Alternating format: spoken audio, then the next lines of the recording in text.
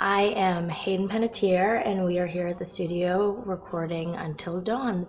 My name is Rami Malek, and I play Josh. My name is Megan Martin. My name is Brett Dalton.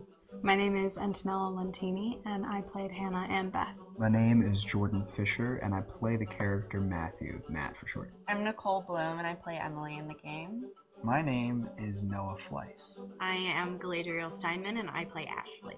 So Until Dawn is the story of 8 teenagers who revisit this cabin in the woods about a year later after a really traumatic experience where I've lost 2 of my sisters, so coming to kind of get some closure in that respect. One of the things that Larry does really well is make these multi-layered characters, and I think for just the story in general, it follows the quintessential horror film plot lines, but the characters are so unique in themselves, and I think that's very cool. Oh, I hope this was the right thing to do. What? You know, getting everyone together on the anniversary. I mean, Josh seemed really pumped about us all doing something, didn't he? Yeah, no, he definitely did. I haven't seen him so excited about something in forever. Good.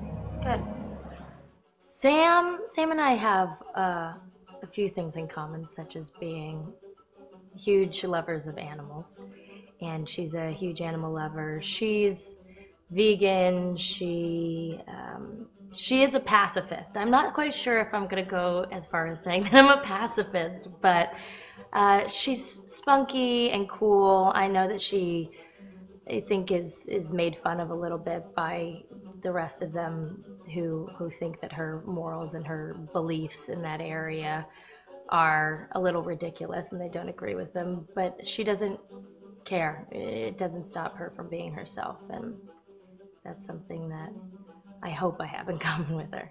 You know, he definitely can be depressed at some times and a bit of a loner, but he takes some solace in one of his sister's friends, Sam, played by Hayden Panettiere, and invites everybody back to the same house the next year to kind of find some closure.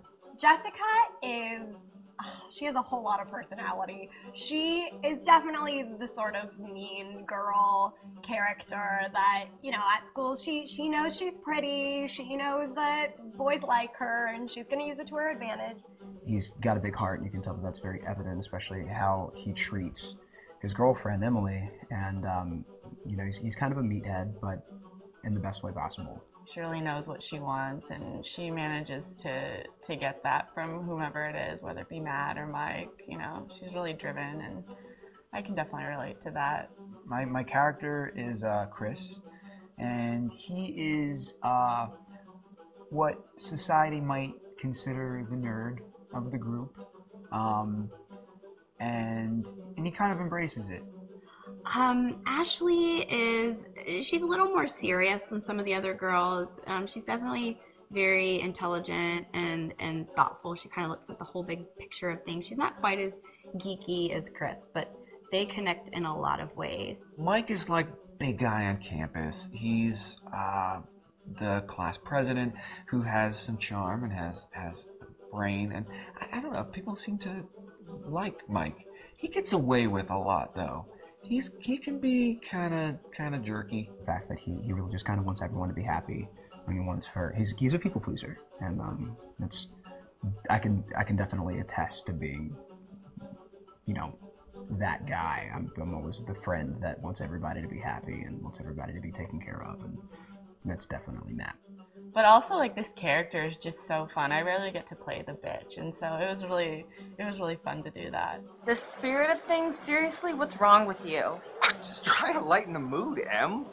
Don't be like that. Like what? The way you're being. You always get like this. I just think this is just the coolest thing to be a part of, and I just think it's going to take the world by storm. I really do. I think this genre is the wave of the future, and I think that once people see the potential behind it, of getting to interact with the drama that you're witnessing unfold in such a realistic way, that this is how entertainment's going to be from now on.